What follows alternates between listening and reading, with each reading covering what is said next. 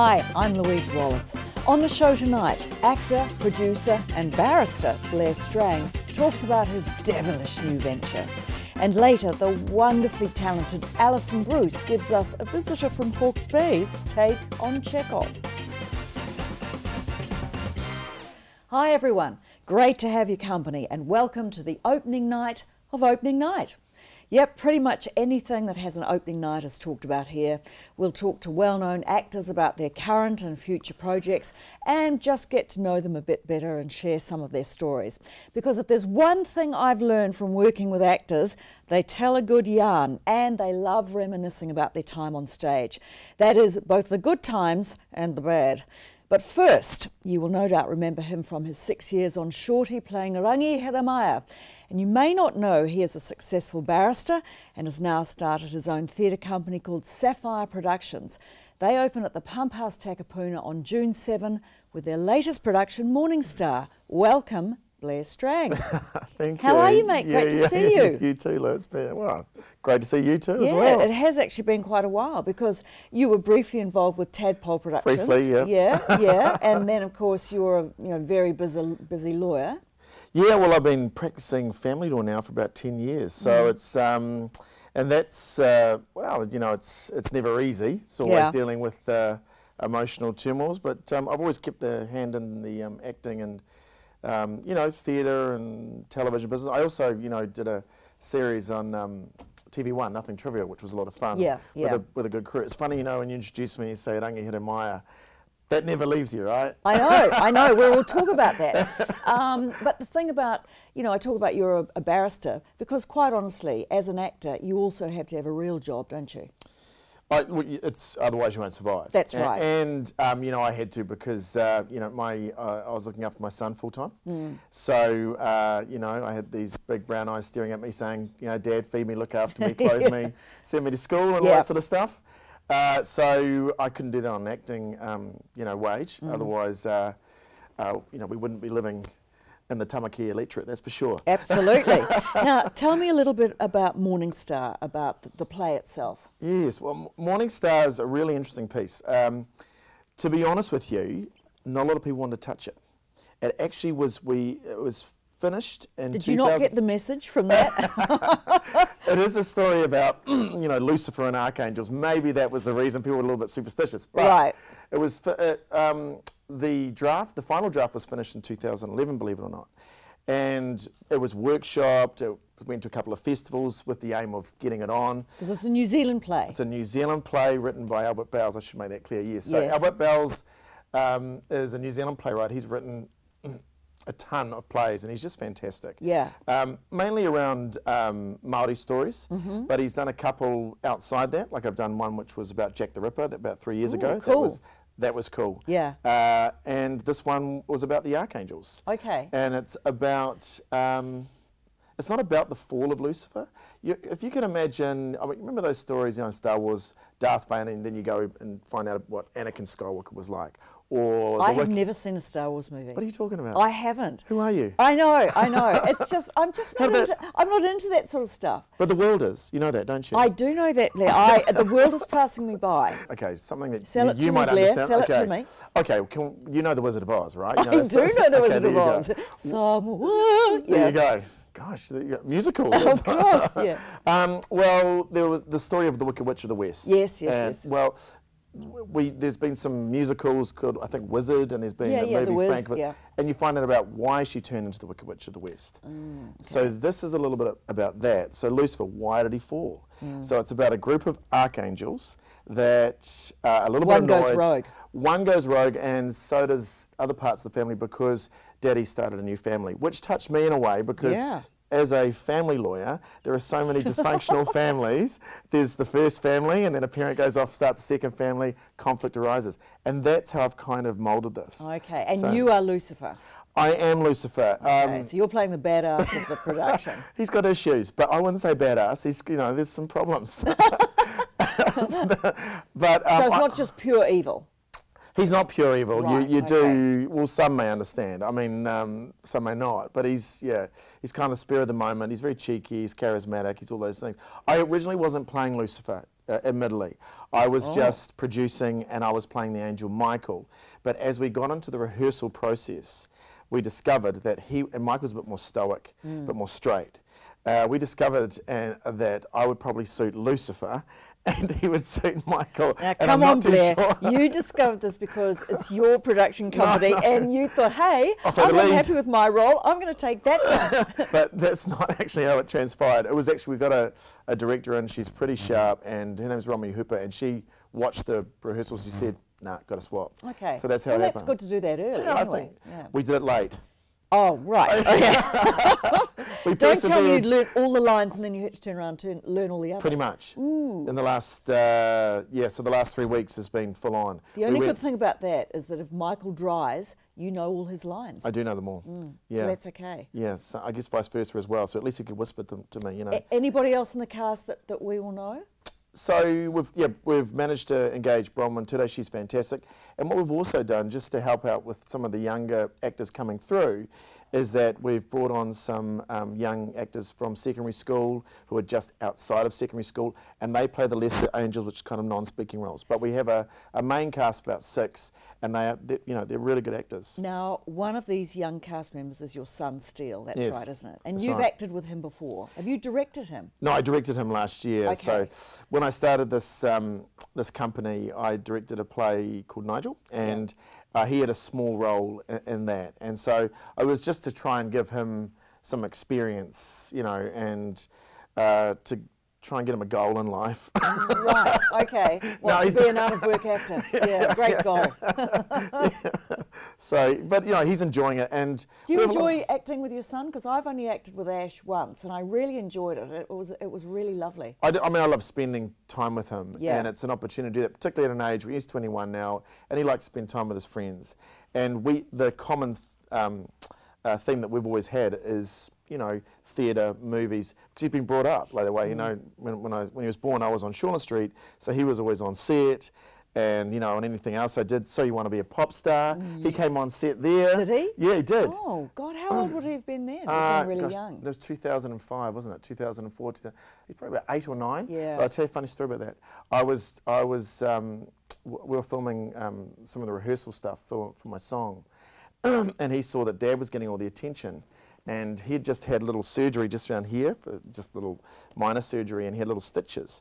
And because Dad was getting all the attention, he ran on to see it, and in front of all the cameras, says, does anyone want to see my stitches? Because he wanted the attention. Sweet. Yeah, like father, like son. Yeah, so I do stalk you on Facebook, and I've seen lots of photos of you and Steele, and you look like you've got a really great relationship. Yeah, well, a strong relationship. he's a lovely boy. Yeah, he's good-natured, good heart. Boy, I mean, he's 20. He's 21. Yeah, no, he's a lovely young man. I'm very proud of him, I have to say. Yeah. Yeah. Let's briefly talk about So You Want to Be a Pop Star, because you and I were in that together. Yes. That was the most terrifying experience, I think, of my life. Really? Oh, yeah. You did so well, though. Well, I remember you backstage. I mean, you were pretty. You seemed pretty calm. There was, I think, the first night. I remember you looked at me and we had this one look at each other, and it was like, "What am I doing? Why have we done this?" Exactly. You know, most jobs I do, I have that look. I look at somebody and think, eh. Really? But I read a critique of So You Want to Be a Pop Star with me in it. And it said You were brave. said Louise Wallace. It says she cannot sing, but she looks terrific, and I was happy with that. I thought you sang well. I didn't thought really. there was a huskiness to your voice. There was something. That was called Frog. Yeah. And you always look great. So. Let's just briefly talk about Shortland Street. Yeah. And there's nothing brief about Shortland Street. It's the sort of rite of passage for so many young actors, isn't it? It is now. When we started out, of course, because it was right at the beginning stages, we didn't think it was going to be that. No. Because I remember when I was there in 97, our ratings dropped. Really? And we were wondering whether we were going to stick it out. And so then we went through this transition, actually it was 95, and then we went through a transition of everything changed, the storylines got meatier, they had me sleeping with my sister. And weren't you paraplegic at one stage? I was a paraplegic for 6 months, and then they realised that well, 6 months in storyline, and they realised that if they wanted me to continue on, I was going to have to walk again.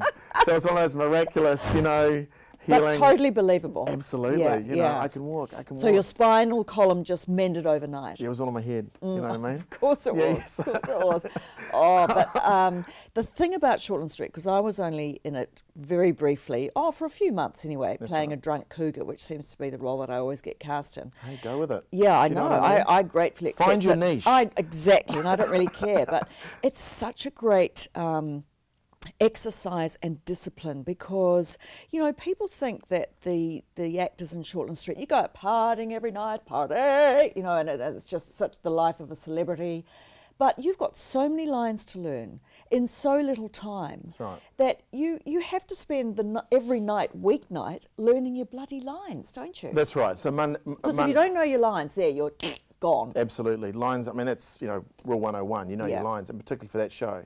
What is great about Shortland Street is that it's fast turnaround TV, and you learn to do it right there and then, right? You know, in the moment. That's right. And, you know, things like you'd meet someone for the first time, you say, hi, my name's Blair, hi, I'm Sally, okay, should we do this bed scene? Yeah. So, you know. I had that with Jono and Ben. I walked on set and I said, oh, hi, Jono. And I said, hi. He said, oh, you have to pass Jono. I'm like, oh, okay. And he was a bit sort of, I said, come on, Jono, you know, get back into it, mate. So, but you've got to do that, and it's weird. You've just got to commit to it. But look, I think it's a great learning, it's a good learning medium for a lot of young actors going through, because you learn that fast turnaround process. You learn discipline. You absolutely do. I think a lot of actors who do a lot of theatre, and sometimes like that long process, they tend to struggle a little with it, and they've got to fine-tune it, because TV is a different genre. It's like, it is. Boom, that's it. Yeah. Actually, I found when I went back to theatre and I had more space, I actually struggled for a little bit, because I was so used to producing those emotions so quickly that giving myself time kind of freaked me out a little bit. I had to get back into that mould of, hey, I've got time. Great Talking TV. about stage work, in a nutshell, tell me your best memory of being on stage and your worst memory. Oh, best memory and worst memory. Well, I'm hoping my worst memory is not playing Lucifer. Just want to. A future projection. That wouldn't be good. Best memory, probably an ego thing. When I played when I was in Ladies' Night down at the Court Theatre down in Christchurch. That'd be fun. Yeah. Just broken up from a relationship, from my marriage actually, and I had Screaming Woman for the next 6 weeks. The Court Theatre, got over it pretty quick. Right. Yeah. So that was one of my favourite memories, and I was down there with a couple of good mates. I don't know if you know Chris Hobbs. Yes. And Will Hall? No, I've been Will Hall. It's been dangerous. Well, no, Will Wallace. So it was, it was a good time. And worse, gosh, I can't remember if I've had a really bad experience with theatre. I mean, I remember one time when I was a kid, St Kent's musical, Pirates, Penzance. I jumped up and my pants split in front of everyone. I suppose that's it. I had bad dreams about theatre. Yeah, Mr Moonshine playing this moonbeam in a musical when I was 9 years old, and I came out on stage and sort of went and just forgot completely what I was going to. That was terrible. Never got over that. No, it's terrible when it happens. It is the worst feeling. The blank. And so... Hey Blair, we've got to finish it off, mate, but you've been so fantastic. Thank you so much for coming in and talking to me, and I look forward to seeing Morningstar. Well, thank you so much, and I look forward to seeing you there. Well, let's see what's going on in theatre here and in Oz. If you fancy a bit of improv, head to Circa Theatre in Welly for some theatre sports from the improvisers. For drama, catch The Atom Room, which opens 9th of June. This is the world premiere by Wellington playwright Philip Braithwaite, set 150 years into the future, and featuring a unique pre-show virtual reality prologue, which sounds pretty cool. Tuesday, June 5 sees Don Juan opening at the Q Theatre in Auckland, about which one critic said was so effing funny, I nearly died laughing. It features a riotous retelling of the story of Don Juan, the original master of seduction, and puts the audience in the centre of the action with a bar serving drinks and table seating as per cabaret, which sounds like a bloody good night out to me. And of course, don't forget Morningstar at the Pump House from 7th of June, starring Blair Strang, and ATC's The Cherry Orchard with the lovely Alison Bruce, opening mid-June. And don't forget, if you're crossing the ditch in the next couple of weeks, Sydney Theatre Company is presenting St Joan by George Bernard Shaw at the Rosalind Packer Theatre at the Wharf, and Stephen Sondheim's musical Assassins is opening at the Opera House on June 7. She's one of our most recognised faces on telly, the stage and in the movies. She starred in the award-winning series Being Eve, appeared in The World's Fastest Indian, played a mother of gods in The Almighty Johnsons, and she's currently in rehearsal for the Auckland Theatre Company's The Cherry Orchard, which opens 12th June at the Waterfront Theatre. Welcome, Alison Bruce. Thank you. You know, I've always wanted to meet you. Have you? Yeah, I really have. I really have been a hero of mine. Oh my God, that's amazing. Thank you. I absolutely loved you in Mercy Peak. Oh yeah, that was a lovely show actually. That was the most fabulous role you played. It was really it was warm nice. and it was a grown-up too, which was my such first sort of proper being a grown-up with. Fantastic, Yeah. fantastic show. And you won an award for that, didn't you? Yeah, I did. I won Best Supporting Actor. Yeah. A couple of times. How many series was that? I think there were 4. I think. Yeah, it's a while ago now. Lucky odd Yeah. you being in 4 series. Absolutely, and I learned a huge amount working on that. It was great. I really, yeah. Was that I about learnt a what, lot. 15 years ago? Probably 10 Yeah, it years would be. ago? No, Yeah. it would be. I was pregnant with my daughter Sugar in the last or second to last series. Okay. She was born in 2002. Oh, well, Yeah. that would be the icing on the cake. Yeah, yeah, yeah. I remember waddling, being on set, being this massive thing. Yeah. Yeah. No, well, look, let's talk about the Cherry Orchard. Chekhov. You know, whenever somebody says, oh, do you want to come to a Chekhov play? I'm like, Oh, they're like, oh. I don't know. Do I want to sit there and get piles for 3 hours? Yeah, absolutely. But I'm here to be told, no, you're wrong, you will love this. Tell me about the magic and the secret of Chekhov. Why is he known as one of the greatest playwrights of all time? Well, I think just to speak to what you said before about do I want to go to Chekhov and getting piles, Yeah. I think that sometimes Chekhov or Ibsen or any of those, or Shakespeare, any of those classic playwrights, I think we have an expectation that we'll be a little bit bored when we watch it. Like we know we're watching art. Yeah, or that we think we won't understand it. We won't understand it, and it's it's a bit up here. It's and that it's not accessible, or if it is accessible, it's a bit dull. Right. Yep. So, and I think Chekhov is perceived like that because quite often his plays are presented as tragedies, but nothing much really happens. Okay. And so people go, oh, I don't really get it. But actually they're really funny because there's studies of, he was a doctor. So Okay. he saw people and all the time, and so he wrote these people without judgment. It's like So he was a great observer. great observer. Yeah. But also in his time, before he was writing, theatre was quite presented and not at all like real life. And this was Quite stagey. Yeah. And this is the first time that people were like looking at themselves. So it was on almost stage. like reality TV of that time. Totally. Yeah. Totally. And it was shocking. People didn't know what to do with it when they saw it. Okay. I think. So are you playing like with the Cherry Orchard then? Are you're picking out the more funny bits perhaps? That I don't think it's about picking out the more funny bits, but I think it's about actually honouring that they are all really idiosyncratic, disastrous people. Right. Which we all are. Of course actually, we are. Of you course know, we are. everyone's a bit of a disaster on the inside. So, so yeah. Well, what is the story in a 30-second sound grab of the Cherry Orchard? So it's a story of an estate, a huge, like we've said in the Hawke's Bay in the 70s, a huge sheep station, landed gentry. It's been in the family for generations and has now been run into the ground by my character Lulu and her brother Leo, who inherited it but have no interest in farming, don't know how to look after it at all. And It's quite a common story. well, yeah, exactly. Yeah. And they're like an ostrich. They're both like ostriches with their heads in the sand. And the whole place is to be auctioned to pay off their debts.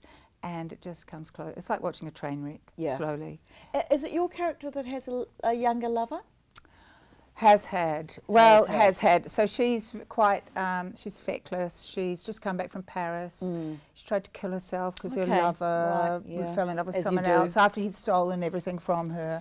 But she's really, she's also, she's really led by her heart. Right. You know, so she's not, she doesn't think things through much. She just follows her feelings here or there. And how much of that character is you? Quite a lot. Yeah. You're saying this with great confidence. Yes, I understand this. Absolutely. Well. I can see that you're thinking, yeah, this is pretty much me, really. I think, you know, she's the one who gives the money away to, you know, we're quite alike. Now, you mentioned before that you're setting it in the, or that Colin's setting it in the Hawke's Bay in the 70s or whatever. How do you feel about that sort of modernisation of these classics? Because I went to a seminar about theatre a couple of weeks ago, and I was one of the youngest there, and that was pretty sad because the others were like in the sort of 70s, and they were saying, oh my God, you don't need to modernise it, and you know, you put in all the F word and the C bomb and blah, blah, and we hate it and all the rest of it. Why does that need to happen? How do you feel about that? I think it's really legitimate to modernise it, because if you are staying true to the playwright's intent and their story, because particularly with something like this, if you think that he was presenting people with their real people, not these fantasy caricatures, then by bringing it into a modern era, it's so much more accessible for us, and we can recognise those people. And also, we're going, how do you make, you know, the play is set in Russia with the when the change, you know, after the revolution and the serfdom are coming up and taking power. So we went, what can we find that's an equivalent in our history? And we kind of, Colin thought, well, who are the serfs in Hawke's Bay? Well, well, we're looking at the Greater New Zealand. And he went, well, kind of the Maori Renaissance in the 1970s. And I remember that's the first time I became aware of, you know, Bastion Point, that big hikoi. And so it's like, that's what's coming. It's like, this is coming, the balance is shifting. And I suppose for younger audience members who perhaps don't know much about Chekhov and don't know their expectations, it's a good way for them to identify with classic theatre. Absolutely. And Colin was talking just yesterday saying, if you see Chekhov overseas, in Europe, it will always be presented in a contemporary way. Right. Okay. Yeah. Tell me briefly about the other cast members. You've got some pretty big names in there. I mean, Ian Mune, he's an absolute legend, isn't he? Yes, he's a gem. Mune, I mean, he just makes me laugh just looking at him. He doesn't really him. have to do anything. No, he doesn't. In fact, the show will stop, basically. Yeah, he'll walk out there, he'll mumble something, and the whole show will stop. I mean, I was taking some stills the other day of you guys, and he walked out, and just the look on his face. Yeah. He sort of looks like this friendly gnome. Yeah. He does. Yeah. He's a legend, isn't he? He is an absolute legend. I love him. I think must be incredible working with him. It's well, wonderful. He obviously thinks it's incredible working with you. Well, we're really lucky to have him. But also, you know, he's actually a wonderful. I mean, he's really funny, but also he's a great teacher. He's got great. You know, he'll just say.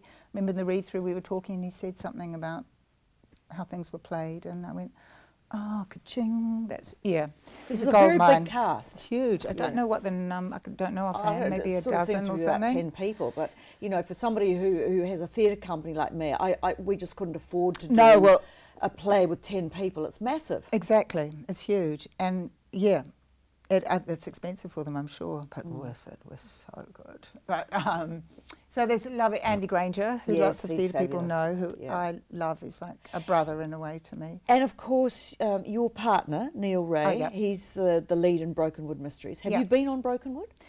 Not yet. Not yet. Okay, that's a big sign. Yeah, it's a big sign, that's right. And so, is that tricky, having a partner who's an actor? Sometimes, sometimes, like if he gets a call from his agent, you sort of... it's a bit like, I think the good side of it is that you understand the industry. It's very hard if one person is getting all the work and the other person isn't. I would think that would be incredibly difficult. Yeah. I don't think that I could be married to an actor.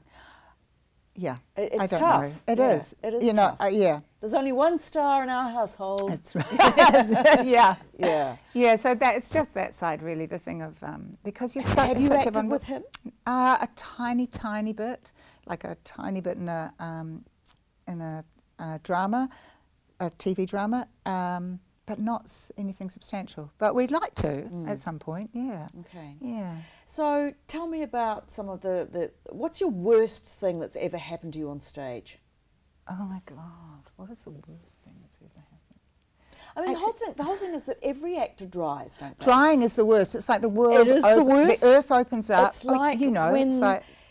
It's like when you your world drops out of your bottom, doesn't it? Well, it does. And you can feel it's like this void, and there's nothing there. But the thing about that is, on stage, you can see it in somebody's eyes. Totally. You can totally see it within pretty much half a second. So you've got 1 or 2 seconds to either help them out or think, you're on your own, buddy. Well, Lee Grant, who maybe some older people would remember, the great doyen of the Mercury Theatre. Yeah. She said, I remember her saying, if somebody dries on stage, darling, never be the first to speak because they'll think it was you. Oh, wow, that's a very old school way to think, but I am isn't it? so happy to have been rescued by friends so many times. But that's the collegial thing about being on stage. Absolutely. And you have to help somebody else unless you've got absolutely no idea, and then you just stare at each other. I mean, one of my absolute favourite stories about theatre is with Judi Dench. And she was, acting with somebody really, really famous, and they forgot their lines. They forgot pretty much an entire scene, an entire act, and she just said all their lines for them. And a panic attack like that can happen to anybody. It doesn't matter how famous you are or how unfamous you are, and you have to be prepared for that. And some people are really, really good at it. Some people are really good at knowing how to rescue things, and other people are like possum in the headlights. I know. I know. Yeah, so... But you see, I'm anticipating that. I said drying on stage, but you didn't actually say that you had. No, but I have dried on stage plenty of times. And I mean, I think that's the actor's biggest fear, isn't it? It's like, it is. What if I have no idea what comes next? And sometimes it's like you just leave your body at that point. That's right, an out-of-body experience. Really, you could be up the back of the theatre looking at you slowly dying. Totally, absolutely. And what about great moments? What's the best moment for you about being on stage? Oh my God. The curtain call? No, yeah, it's over. We made it. Yeah.